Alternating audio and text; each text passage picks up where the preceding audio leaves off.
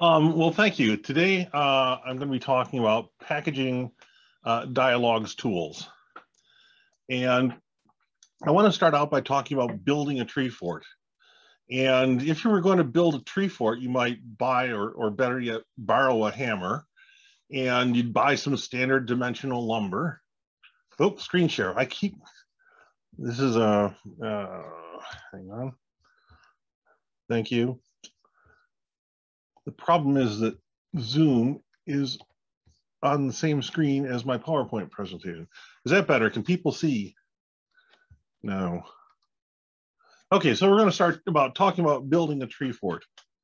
And as it's still not sharing.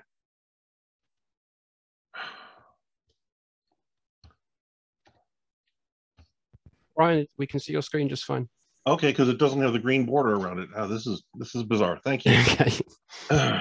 Okay, so building a tree fort. So you're going to buy, or better yet, borrow a hammer, and you're going to buy some dimensional lumber, and you're going to buy some standard fasteners like nails and bolts and things, and then you're going to buy or borrow a ladder, and then you'll build your tree fort. And now I want to talk about building a tree fort the old APL way. The first thing you're going to do is start digging in the ground for some iron ore. And then you're going to smelt that iron ore to fashion your own hammer and nails and saw.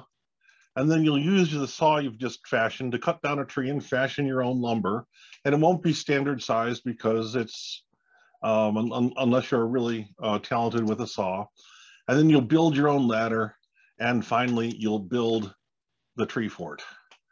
And so I was thinking about this, and especially if you've been an APLer for any length of time, I ask how many of us have written at least one set of utilities to do things like manipulate character data, or work with dates, or manage data on file.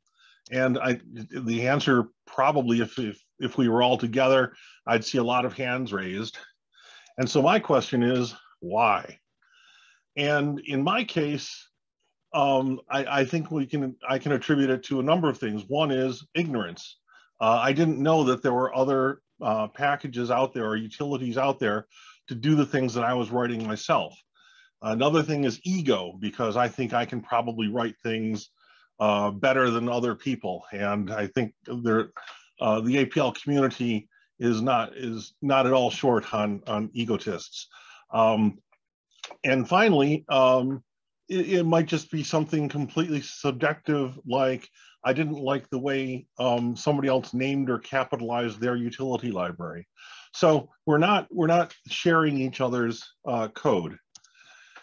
And so today I want to talk about packages, and I would like to talk about package management, and finally, Dyalog's commitment. It's interesting because Rodrigo and I did not coordinate our presentations at all, but it seems we have the same graphic in both of our presentations, and apparently mine's a little bit newer than his because his had 337,213 projects, and when I took my screenshot, it was 215. So as Rodrigo said, there's, if you can envision it, there's probably a Py or a Python package to do it.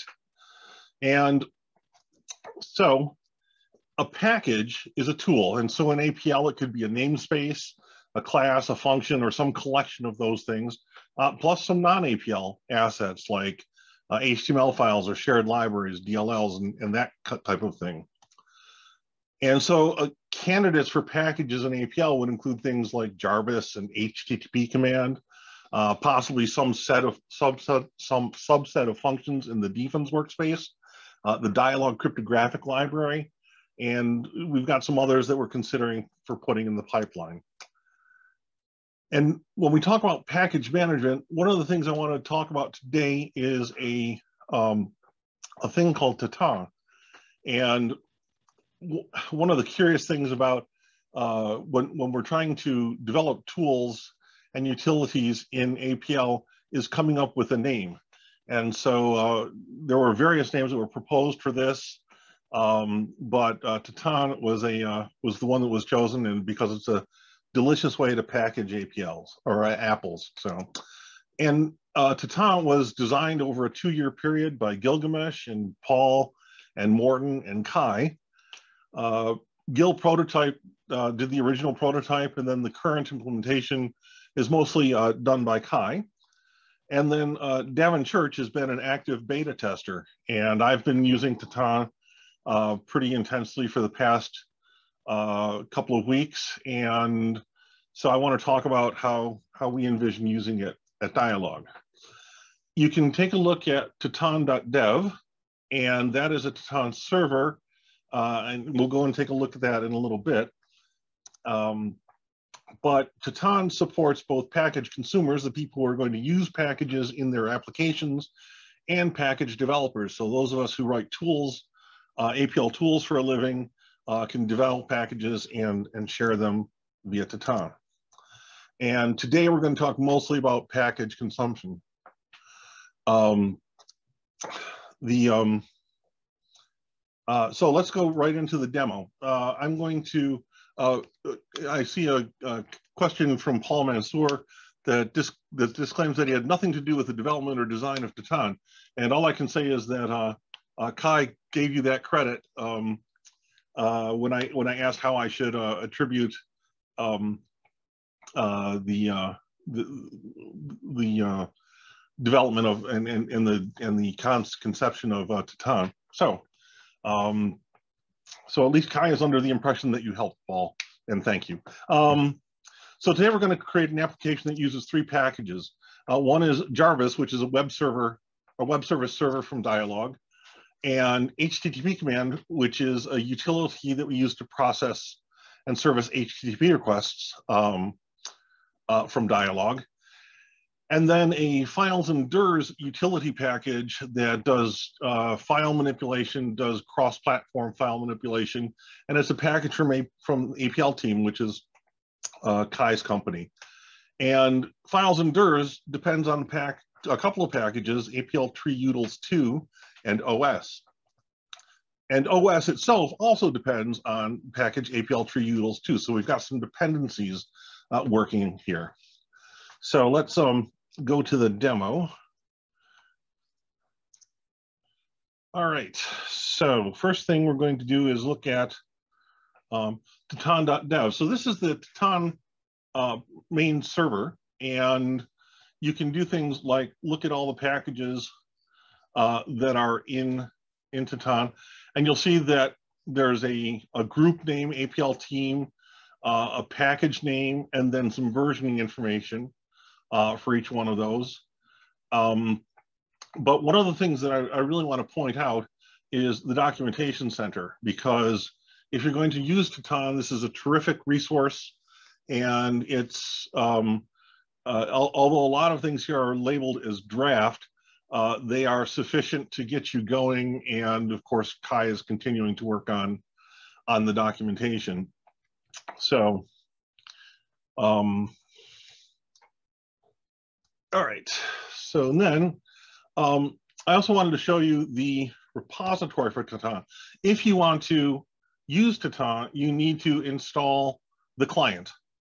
And if you want to run your own Tatin server, there's also a server package. So if you go to releases, you'll see here that you can download the client and download the server. And it's a really simple process to go ahead and install those. If I look at my documents and look for my user commands, basically you just unzip the client package and you install this Tatin directory and the Tatin script into your my ucommands folder, and that's all you need to do to run the client. When APL starts, it will load the Tatin client into Quad SE, and it will be available for your use. Okay, so I always like to start out demos with a clear workspace to show that there's nothing up my sleeve. And if we look at the directory of the my ucommands thing, you can see that we've got the Tatin folder and the Tatin script. And if I look at the Tatin user command, you'll see that there are a number of of user commands here. And of course, they all follow the standard user command rules. So I can list the registries that I've registered with Tatin here. But of course, with user commands, you can always put a dash question mark at the end and get documentation. And if you add question marks, you'll get more levels of detail in the documentation. So if we look at, let me go run this again. So you can see I've got 3 Tatin registries, and a registry is basically just someplace that hosts Tatin packages. So there's one that's tatin.dev, which I showed you earlier. There's a test Tatin server, which is at test.tatin.dev. And you'll notice that these are both URLs. But I've also got a local Tatin registry that's just file-based here. So there's no server involved in accessing the packages that I've got on my local drive here. And you might want to do that if you're primarily for your own use as you're developing packages, because this way you don't have to worry about running a process that runs the server and opening a port and all of those kinds of things. So if the other thing is that while there's a user command interface, all of the Tatin functions are available as APL functions, so you can embed them in code. So here I can just list the registries and I get essentially the same information, but in this case returned as an array as opposed to output from a user command. If I list the packages on the Tatin server, one of the other things I wanted to point out is that you'll notice that there's this alias column, and this is a shorthand that you can use to refer to a particular registry. You can provide the entire URI or file path, but that's kind of a pain. So if you just use the alias inside of brackets, you can use that as a shorthand. And you can see here that on the Tatin registry itself, the primary one, Kai has produced quite a number of packages. And I want to say that ever since I started using Dyalog APL, which is probably 15 or more years ago, I've been a real fan of the work that Kai has done in the utility packages that he's produced. And the fact that he's made them available as packages on Tatin is really terrific. So now I can also list the packages that are on Tatin test. And here you can see that Davin has uploaded a few of his packages, and you'll notice that we've got a couple of dialog packages here, one for HTTP command and one for Jarvis. Now, one of the things with the test server is that it's stated that occasionally they will refresh its data, so this may disappear. So this is really something that I'm using, for experimental purposes and to play with. And eventually, once I'm happy with where I've got the package, I will go ahead and publish it on the Tatin server, Tatin.dev server itself. And then also I can list the packages that I've got in my local repository. And if you look here, I've also got my Dyalog, my HTTP command, and my Jarvis packages here. And this, so my way of migrating this is I do development locally, and until to where I get HTTP command or Jarvis to the point where I feel like publishing it in a more public forum. And then I went ahead and I published it on the Tatin test server. If you add a no aggregate argument to the list packages command, you'll notice that here I've got Dyalog HTTP command. These are pre-release versions. You can note things as a beta or a pre-release version in the name that you assign it. Basically, if you follow the version number with a hyphen, it's going to treat that as a beta package. And so you'll notice that I've got Jarvis 1.9.0 and HTTP command 4.0.0, and these are both pre-release. If I list the packages on the details of the packages on my local server, you'll notice that I've actually got two Jarvises here. I actually found heaven forbid, a glitch in Jarvis, which I wound up correcting for this demo. And so I've now got, locally, I've got a version 1.9.1 in addition to my 1.9.0. Now, one of the things that the Tatin registry will do is it will preserve every historical it will preserve every historical version that gets published to it. And this is so that if there's ever any code that depends on a particular version of a particular package, it's still there and you still have access to it. So, however, you can set up on servers, Tatin servers that you run, you can set up your deletion strategy as to whether you can allow packages to be deleted or only beta packages to be deleted, and so on. So, okay, we did that. Okay, so this is all of the different versions of on the Tatin server, and we've done that.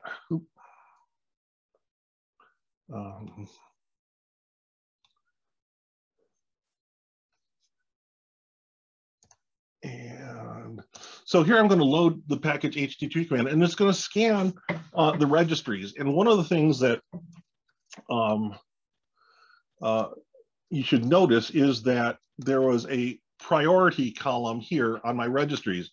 And this basically dictates the search order that it's going to look in for a particular package. Now, in this case, I'm just searching for a package called HTTP command. And so it first looks in tatin.dev, the primary Tatin server, didn't find it there. It did find it under on the test Tatin server. And so it installs it. And if I look at my objects, you'll see the HTTP command is here, and there's also a Tatin namespace. If I look at HTTP command, it's not actually my HTTP command, it's a redirection to a structure that Tatin is managing that points to that particular version of HTTP command. But it still works just like I expect HTTP command to. So there we just grab the homepage of Dyalog.com. So I'm also going to load package files and DIRs, and it's going to find it out on the main Tatin server. And it's now looking at the dependencies, and it's going ahead and loading the OS and the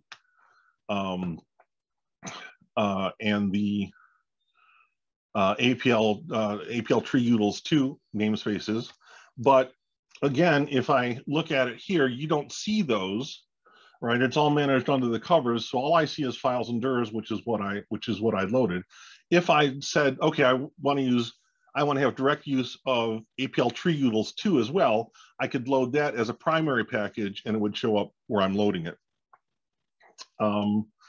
And so that's not what I wanted. So now I'm going to install the, okay, so there are 2 things here. One is loading a package, which basically just brings it into your workspace so that you can play with it. And then there's installing a package, which is you're going to give it the package name and a place to install it. And in this case, I'm building an application, and it happens to reside in the folder Dyalog 21 apps, my app. And I've created a packages folder. So it's now going to install that package, the HTTP command package in there. Similarly, I'm going to go ahead and install the Jarvis, the 1.9.1 pre-release version of Jarvis, because I want to pick up the newest version. And so it's going to find that in my local one. And then finally, I'm going to install the files and DIRs package.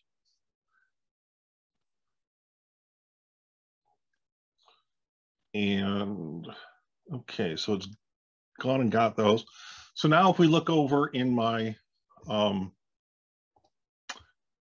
in my Dyalog 21 apps, my app, and then I look in the packages folder, you'll see it's established all of the folders for each of the packages, and then it's also got a build list and a list of dependencies. And Tatin uses this for determining what to load into your workspace when you either load the dependencies, or if you want to dynamically load them. Okay, back to APL. So now let's take a look at my application, which is here. Apps, my app.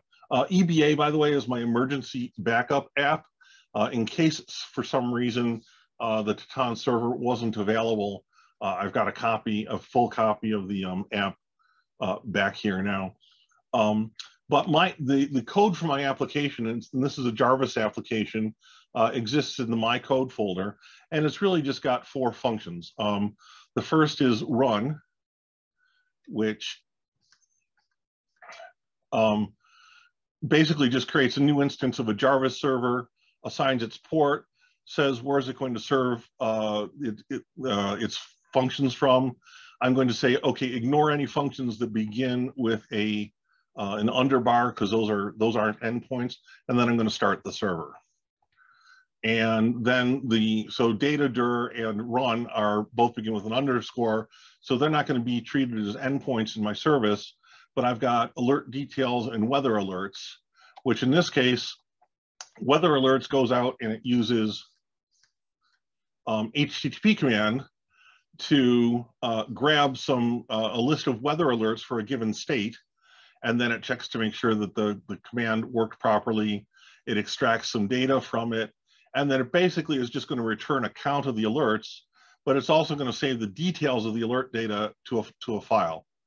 And again, this is kind of a made-up application just to demonstrate using packages from various sources and with dependencies. So, and then alert details basically just retrieves, if you save the data on file, it retrieves the data from file and formats it, and then stuffs it into the response for the request, and we'll see what that looks like. So in theory, if I go back to my APL session now, I'll go ahead and clear the workspace again. Again, nothing up my sleeve, and so let's build our app. So I'm going to import my code using link. So I'm going to import my application code, and so I haven't got anything in the root. It's all in in the code location namespace, and now I'm going to load the dependencies that Tatin created. So it's now established all the references, and so if I look at my obs now, you'll see that I've got code location, which is where my application code is, the files and dirs utility, HTTP command, and Jarvis. And at this point, I can, use whatever method I want to publish my my work. I can just save it as a workspace. I can, if I said with SID / Dyalog 21 apps, my app, and save it. And then I could set a quad LX to be code location _underbar run, and it would just run, but we'll just go ahead and run it now.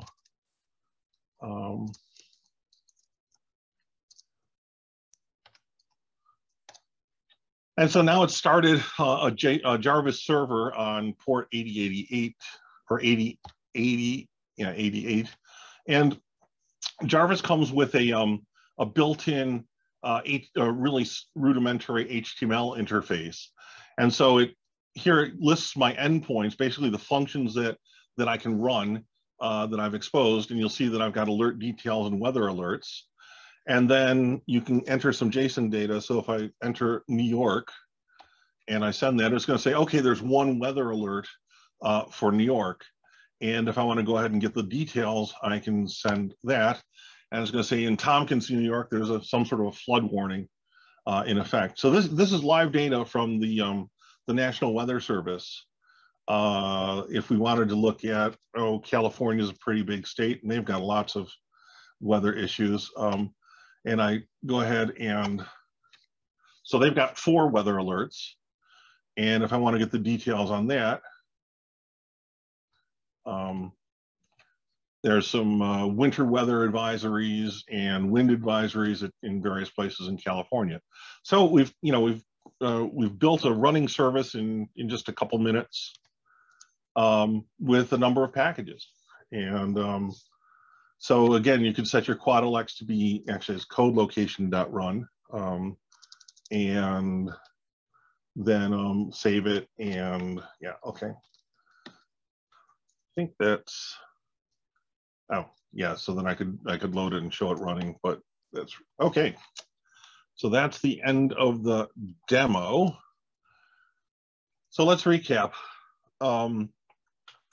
So first of all, you can use load package to load a package into your workspace, and that will load any dependencies along with the package that you request. You can say install package, and that's basically going to save a package to file. So you would use that, to build your application library or your application folder structure. And then when you want to build your workspace or run the code, you can load dependencies, and that's going to load the saved packages again with any dependencies.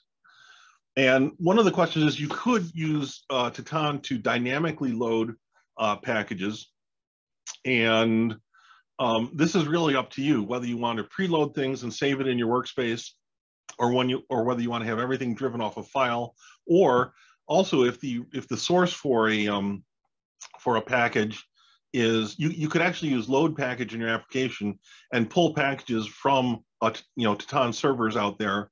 I always question whether it's wise to do that because of potential network issues, but that's really up to you.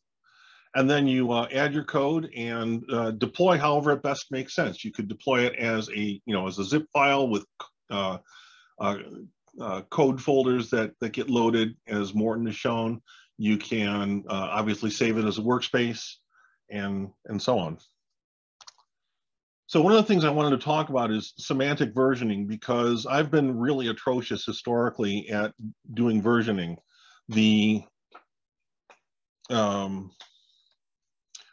And so I typically, when I think that I've done a lot of work, I'll bump the major version number.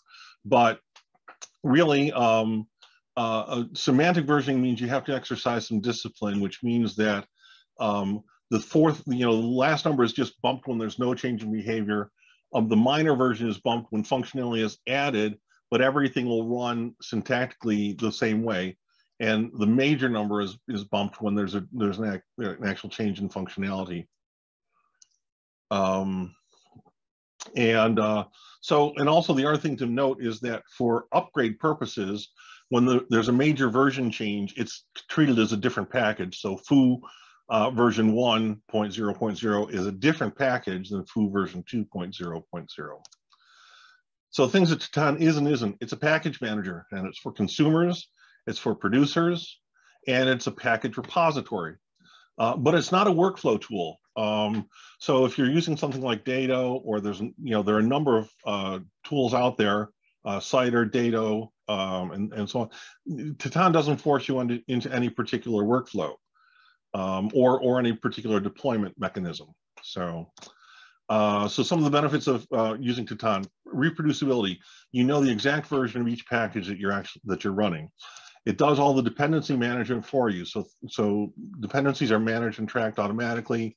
It resolves dependency conflicts. So let's say you've got 2 different packages that each rely on different versions of a third package. Tatin will actually allow you to have both versions of that third package loaded, and foo gets the one it expects and goo gets the one it expects. And also packages can have non-APL resources like shared libraries, HTML files, and so on. And so what I want to talk about today is Dyalog's commitment. And we're committed to supporting the community. And that means we're going to be publishing our packages on Tatin.dev. And we're going to be encouraging and helping others to do the same. It's also a question of completeness, and it's more than just the APL code. It's including, good documentation that explains how to use packages, good training materials and examples, and of course test suites to ensure the quality of the code.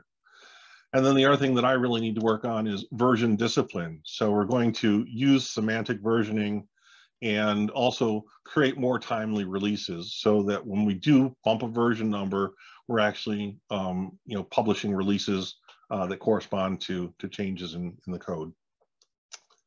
And I guess that's it. Time for questions.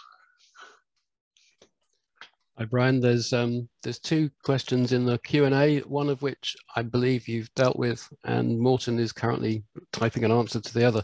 Oh, Norbert's just asked, is Dyalog planning on hosting a redundant server and create a versioning scheme? I'll actually leave that one to Morten. Our initial plan, well, actually, I'll answer. Our initial plan is not to create our own server. We don't really see the need to, because we can publish to the Dyalog group on the Tatin server. Now, if there are compelling reasons for us to host our own, we'll certainly consider it. But and in terms of a versioning scheme, well, a lot of our tools already have version numbers. So like I say, HTTP command is actually at version 4.0. And so it would be difficult to reset that at this point. But I think from henceforward, we will, as I say, exercise much more discipline in the way we do our version numbering on the tool side.